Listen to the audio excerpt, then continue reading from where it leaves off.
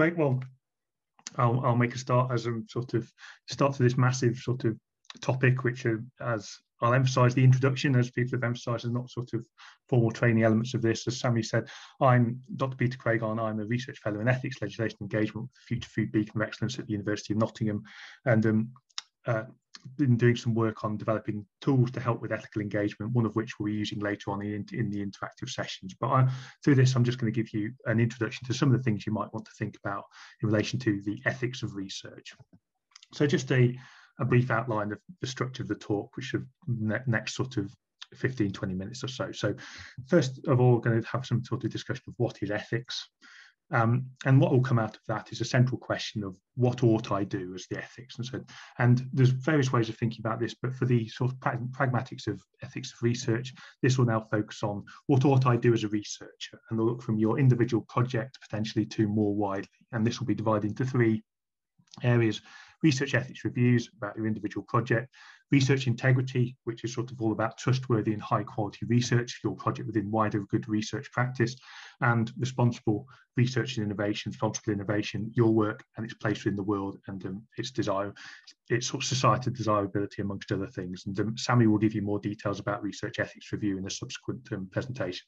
As we've mentioned before, brief introduction, these principles cover potentially all research from social science, humanities, across the sort of the breadth of it. So for your specific project, specific sort of ethical issues in relation to it, you'll need to find out more from university and get the relevant training accordingly, according to the sort of particular needs you have.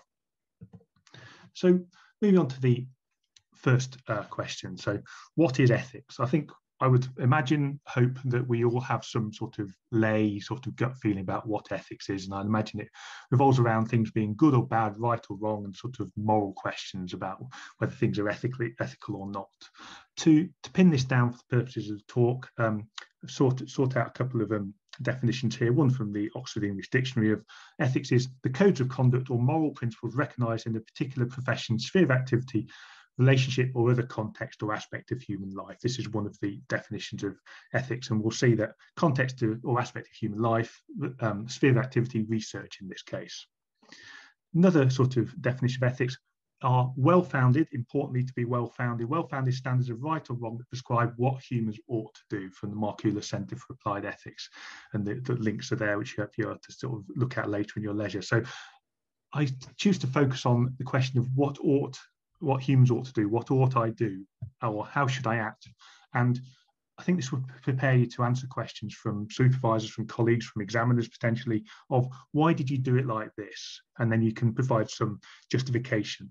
I can't give you an answer to this, but I'm just going to briefly introduce a number of sort of domains of work that give you ways of thinking about this. And this will hopefully enable you to think more widely away from your individual work on the lab in front of the computer screen, to think about the ethics or what ought you do in relation to your research.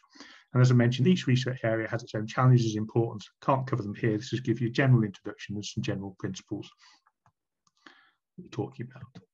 So this is a sort of a very brief sketch of ethics overall, deciding on what I ought to do, approaches to ethics. So there's tends to be sort of roughly split into three areas. So meta-ethics and moral philosophy, that's particularly the sort of the philosophical end of it, which we're not going to be talking about here, the sort of the nature of ethical thought and how we decide on what that is. So it's the very more abstract, detached elements. Normative ethics moves more towards what I should do, the norms of behaviour, and that's all about looking at ways of deciding what sort of course of action or how I should decide what to do in the more abstract sense. Where it becomes into relation to research is with applied ethics, so which I characterise as what should I do in certain circumstances. And there's fields which have been developed, particular sort of something ethics tend to be phrased as, so for example, bioethics, medical ethics, so the relationship between doctors and patients, for example, and our particular interest, the ethics of research. So to skip those first two for sort of reasons of time, then focus more on what ought I do in terms of applied ethics. So as I mentioned, there's medical ethics, business ethics, and I'll talk a bit more about a particular approach to bioethics, because this sort of underpins a lot of the thinking about research ethics and the ethics of research. So bioethics, the application of ethics to medicine, healthcare, and biology, so living organisms and living things.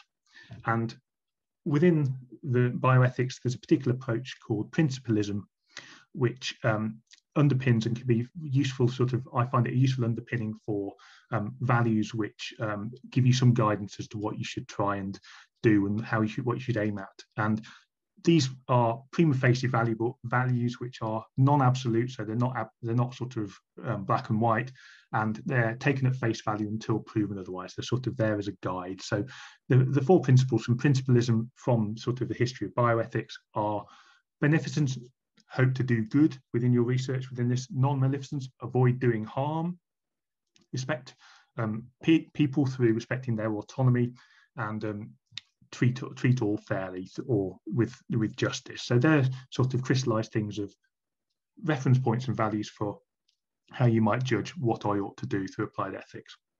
So moving on to the ethics of research, what ought I do as a researcher? I'm going to talk briefly about 3 different areas. Research ethics review, which Sammy will talk more about the pragmatics of later, research integrity, and responsible innovation, responsible research and innovation, which overlap quite closely. And this is not solely an individual thing. You have responsibilities as a researcher to do these certain things, but your institution have responsibilities to you, so does funders. So it's not just a one-way street within this. And the next few slides will give you an introduction to these concepts, only a very brief introduction for the time we have available here. The first starting point could be with a university code of conduct, which summarizes all the things of what ought I do. I ought to read the code of conduct and do what it says within that. So that's a simplistic thing. I've given the example here of the Universities of Nottingham's Code of Research Conduct and Research Ethics. Your university and your institution will have similar documents. So as a starting point, it would be a good place to go and look for that and see what that says for the context of your particular institution, although I imagine that a lot of the content will be very similar to the one for Nottingham. And you can see just from the contents list, it covers things like research conduct, the use of research data and personal data, for example, intellectual property, supervision, that sort of thing, research involving human participants, things like human tissue, EDI, occluded or covert research, for example. So it gives you an idea of the huge breadth of things within the guidance within that code of conduct. So that would be a starting point for you to go and look at for the one for your institution, or you can find the one for Nottingham at the link there. And this brings together all the things I'm going to be talking about into one code of conduct, one document to help you guide you in your ethical research practice.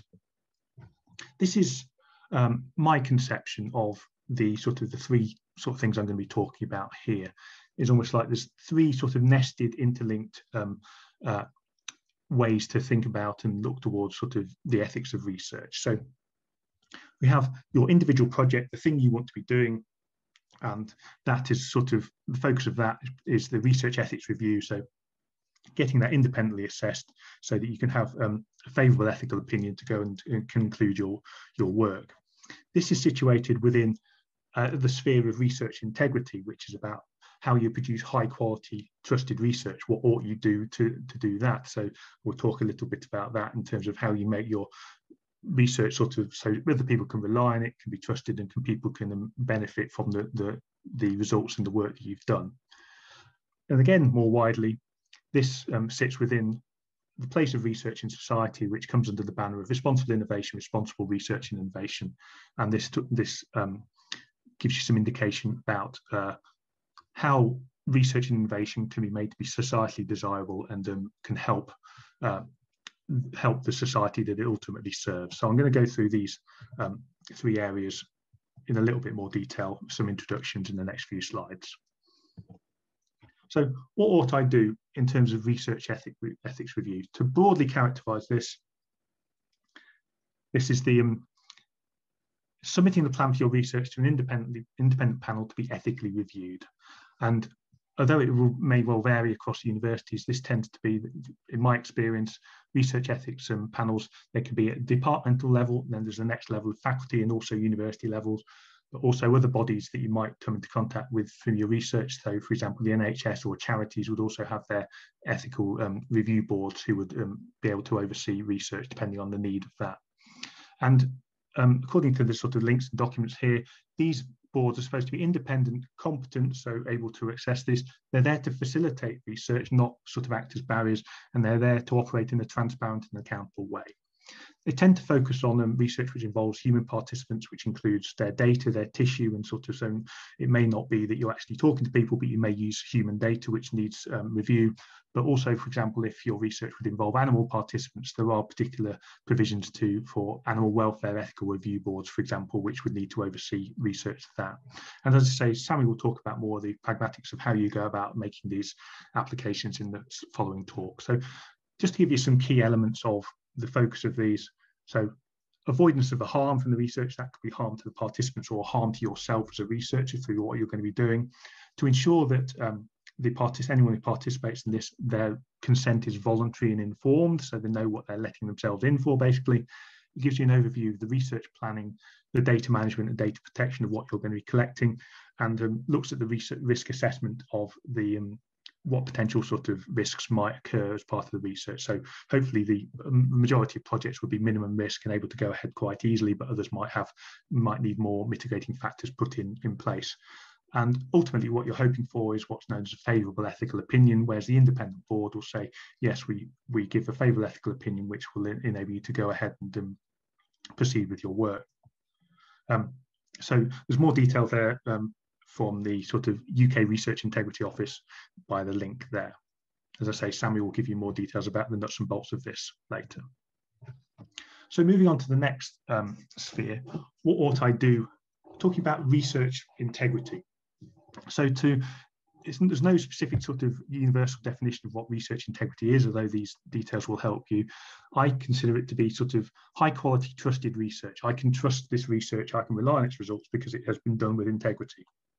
And the details here are taken from the Concord Act to Support Research Integrity, which has been signed up to by Universities UK, which will a body representing the majority of universities within the UK, and it sets out responsibilities for researchers, employers and funders of research. So this gives you an idea of what research integrity is, what the sort of standards to produce the high quality trusted research is. So just to briefly go over the commitments, so high standards of rigour and integrity. So honesty in research, rigour, so careful and thorough within this, transparent and open communication, both probably within scientific communities and with the public, care and respect for yourself, for the community you're doing with it, for the world and resources that you're using, and accountability to sort of be responsible for the conduct and outputs of your work. This needs to adhere to ethical, legal and professional frameworks, obligations and standards, and these will vary across the different fields of research that this covers. And sorry, okay. And let's say it's also a cultural element to research integrity. So a culture based on good governance, so good management, best practice and support for the development of researchers. So there's a culture there to support you in this work as well. Research misconduct is potentially something that might be a most well-known element of research integrity, which is basically where things go wrong or people do things that are not within the accepted practice. And these include famously the sort of FFP, fabrication, making things up, falsification, inappropriately manipulating research processes, plagiarism, which I'm sure you're aware of, so using other works without permission, or failure to meet obligations. These would all be considered misconduct and we need to be dealt with appropriately. But it's important to point out there's not honest errors or differences in research methodology. So there's sort of a lot of consideration of what actually counts as research misconduct and needs to be worked out in relation to the research environment itself. And as it says, it's ongoing reviewing process of research integrity regularly and openly.